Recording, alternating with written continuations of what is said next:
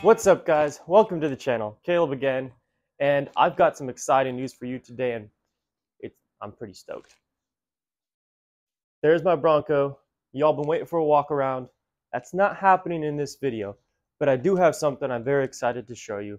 As you know, I lead the Gold Country Bronco group. Well, actually, I co-lead it with a guy named David Stryker, who's the original creator of the group. And since we've gone from 40 members to basically 550 members in the span of 8 months, I've started to become invited to all these promotions and events, and I've been hitting up other companies trying to get some discounts and work with really cool companies that I enjoy, either their product or what their goals are. For example, Wild Horse Broncos is a great partner of ours. Enjoy working with Mitch, great dude. I'm actually going to Keen of the Hammers with him next week. And in preparation for that event and showcasing our group, my Bronco, to all the companies that are going to be out there, I wanted to advertise the group, so to speak, to kind of take that next step. And to do that, I hit up Sunco Protective Films, and we have some pinstriping on the Bronco now. I'll be showing you that, but that's also not what this video is about, even though you get to see a little sneak peek on that. We are going to be installing the KBD Bronco fender flares.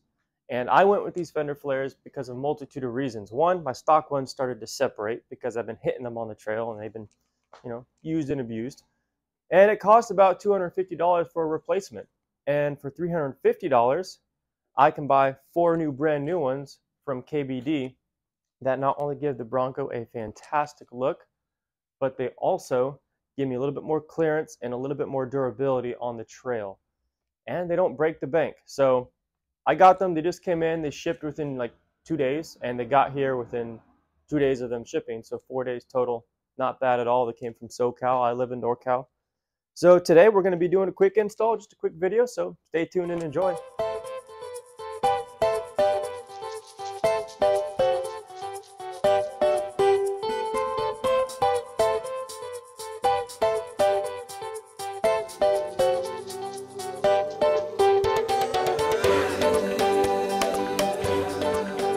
First thing you want to do, after removing the fender flare, you want to clean up this area with some water. You don't really want to use a chemical. You want to keep it streak free. So just clean it up really good, and then take the supplied alcohol prep pads and wipe it down real good to remove any oil or residue. So this is the problem I was having with my stock fender flares. I love them. I wasn't even planning on replacing them, but as you can see, a couple trips on the trail, they've started to separate.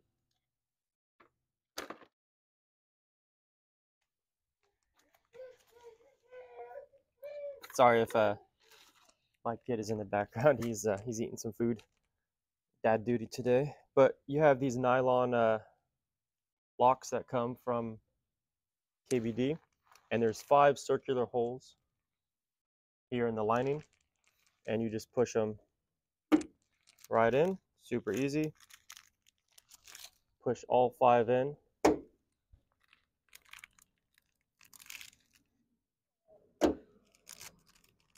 It's like super easy. And yes, these are not permanently mounted. You can remove them. I don't think it's as fast as the stock fender flares, but it's still fairly fast. Okay, that's one done.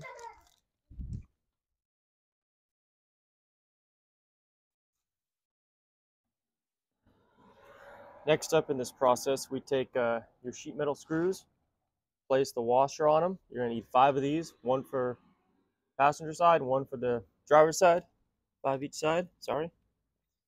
Then you're going to take your fender flare for the correct side, and you're going to line it up here. And then after you line it up, you're going to apply the screws into your nutserts that you put in and just loosely attach them, and just leave them loosely attached. Don't snug them quite yet.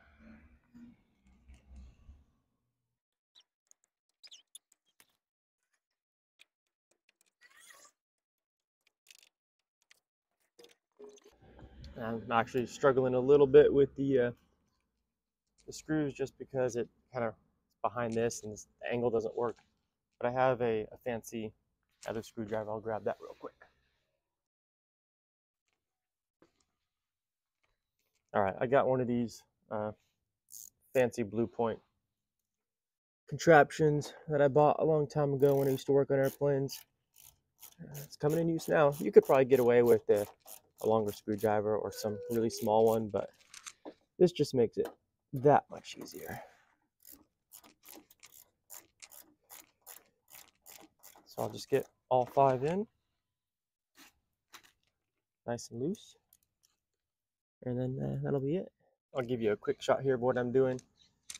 So you got these 5 screws that you put in. Remember to put the washers on. Just loosely, and kind of get it where you want. And then we're gonna get in here and start removing this red double-sided tape. One thing I'll recommend, because now at this point, now that you have the nuts loosely in, or the bolts, screws, whatever you want to call them, you have to reach in and grab this corner tape and peel it back. And as you peel it back, you got to press it in. Now, that sucker didn't want to peel back. I had to use razor blade, pair of pliers, and a flathead screwdriver to get it out. So what I would recommend is before you put the flare on, peel back the corner just so you have it ready to go. And then it shouldn't be a problem. Okay, this is what it looks like after install. Most of it turned out pretty well for this my first attempt. There are some things I don't like right off the bat. This corner wouldn't stick quite right. It looks great when it's like that, but as soon as you let go, it comes off, and you can see the tape is separating just a tad in there. But I mean, you can't really tell from a distance, and like I said, these are going to get beat up pretty quickly. But I do like a good fit and finish, at least for the first month until I start to trash on them. But looks good. I'll show you the other side. This is stock.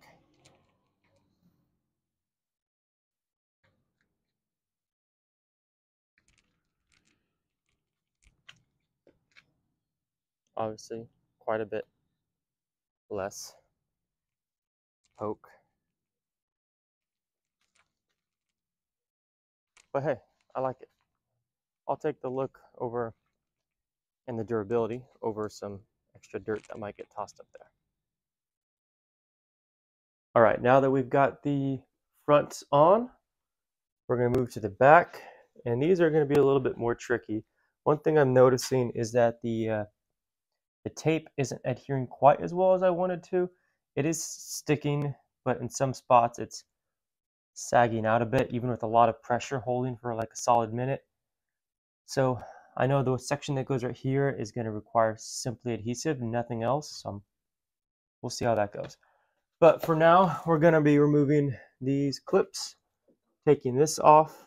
I'll show you how one of the rears is done. I'm not going to show you both because that would be redundant. And I like being efficient. That's what I tell all my trainees.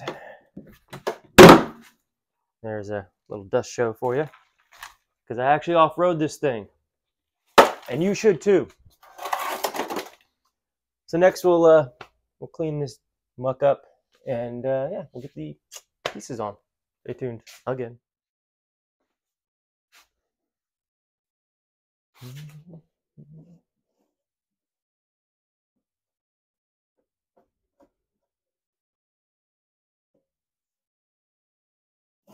Now, you've noticed my beautiful decal we talked about earlier.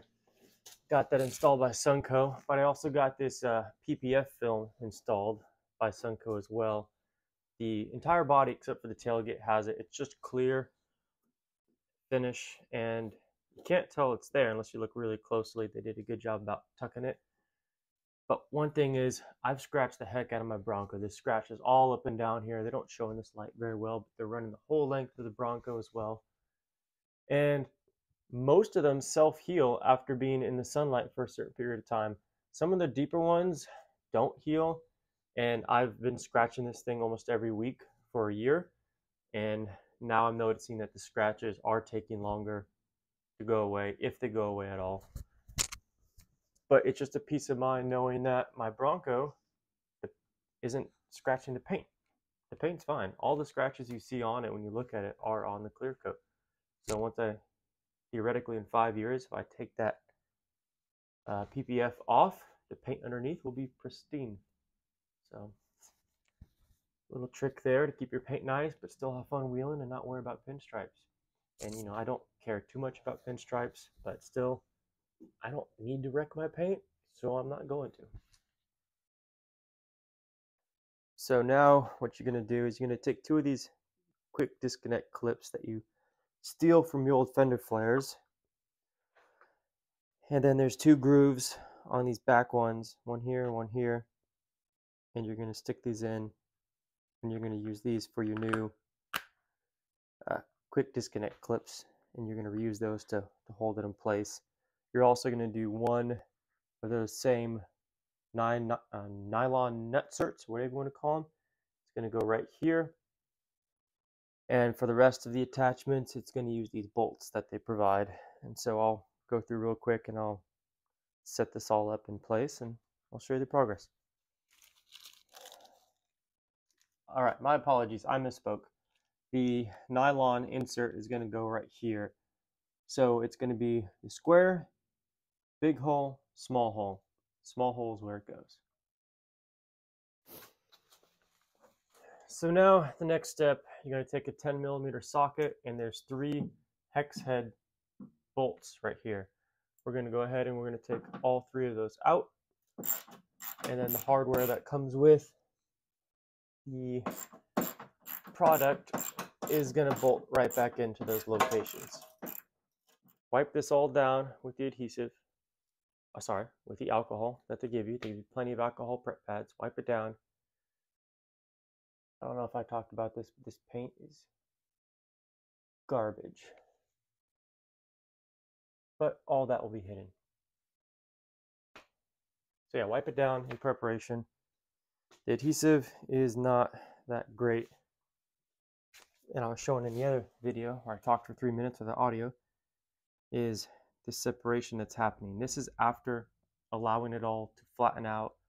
I applied some heat, allowed the stuff to unfold after it was in the box as they sent in the instructions. But I applied pressure to this for a minute straight, and I held it and I held it, I held it. It looks great. You let go and it just peels back. Dirt and dust is going to get in there. I'm not sure how it's going to hold up. We'll see.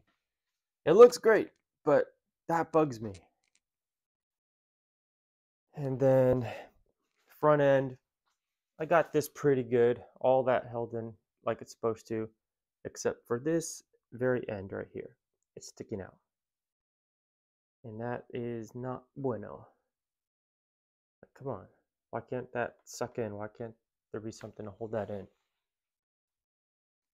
This side's even worse. Again, up here it's okay. There's some gaps. You can see the separation of the tape in there. But here it's like gap, and the tape is just all separating. Try and push it in. It looks great. You're like, oh, cool. Let go. Nope, it's not sticking. It refuses to stick. I've tried everything. Back over here, this is faring a little better than the other side. That's okay. Not great, but it's okay. From a distance, it looks fine though. It actually looks really good. I love the look. I love the idea they had. I love the price point. Something's not right with their tape though. So if you have better double-sided tape, it might be worth adding strips in addition to the strips they have installed on here. We'll see. I might end up taking this to a shop that specializes in 3M stuff and see if they can get that to stick better. Because that's gonna bug me, especially if dirt and stuff gets in there and I'm washing it out and it just starts peeling away over time as the adhesive loses its adhesiveness. I'm not sure if that's going to happen or not. I'm happy to be the guinea pig and find out. So yeah, that's pretty much what I just recorded. So now we're going to move on to the next step, which is going to be fixing up that piece here and then that smaller piece connected by adhesive only. Hoping that's fine. right here.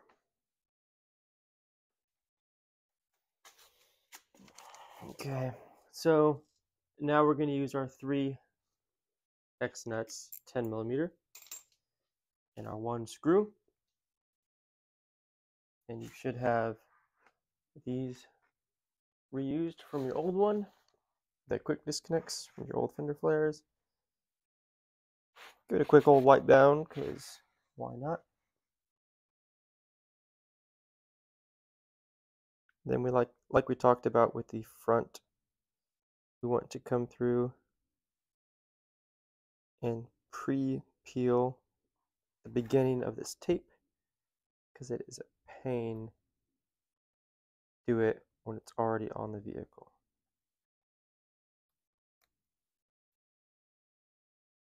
So do that there.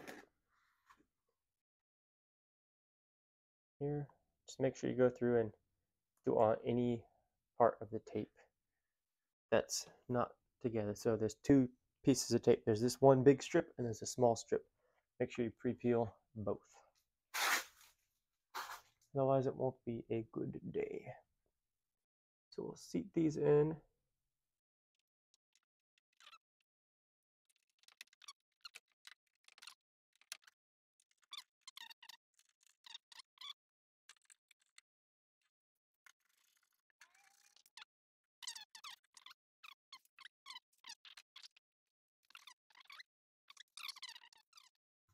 Okay, so we got this last piece that we need to put on. And I will say, hope I'm not speaking too soon, this part went on very well. It actually, all the seams lined up, the tape pushed in. There's a little bit of corner peeling at the back, but it's so minimal that I'm okay with it, as long as it stays that way. I'm just wondering why this couldn't happen up front. I don't know. We'll see. But yeah, so now I'm gonna do this. This part is only kept on by tape, and it has to line up. So you want to kind of get an idea for where you want to place it before you take the tape off, and go from there. So I look at it like this. Make sure the gaps are somewhat even. You don't want to get too close to where it hits every time the door closes, and you don't want to get too far away to where there's a big old gap.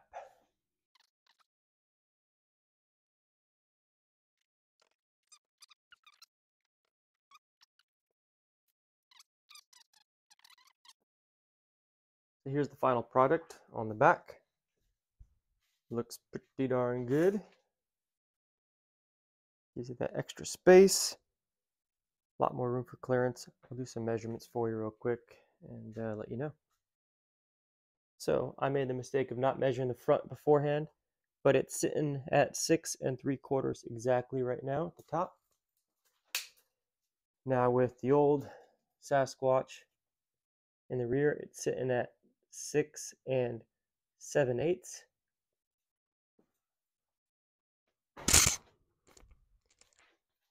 And right here, just above 8 inches. So you get quite a bit of extra clearance for clearing where your tire might rub on your fender liner or your fender flare. And then you'll see I also have the DV8 fender liners, which gain you almost an inch of clearance up, and then clearance in all directions in throughout. And I have a post about that on Bronco 6G. But yeah, overall, pretty darn excited. Alrighty guys, thanks for watching. I really appreciate it. Like always, hit that like button or subscribe if you enjoy what you're seeing. I'm going to be dropping some more videos soon regarding the Bronco and an upcoming trip to KOH that I'm doing with Mitch Creel. Really excited about that. We're going to have some awesome content for you. I'm also going to be doing a walk around video of the Bronco. Everything I've done to it, not just these things and some stuff you see here, but everything underneath, inside, outside, all in a big nice package.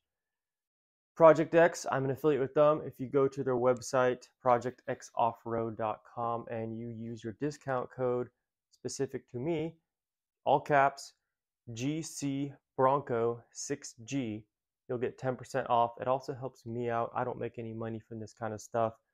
All this stuff you see here, I purchased with my own money. I haven't used a discount on anything except for the fender liners. Those are half off because honestly, I wouldn't spend full price on those anyway.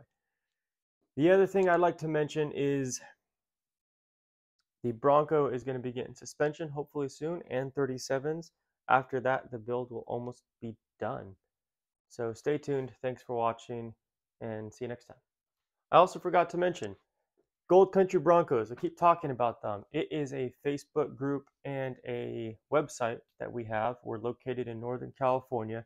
We currently have around 540 members. Most of them already have their Bronco. We do regular events in the Northern California area. We off-road.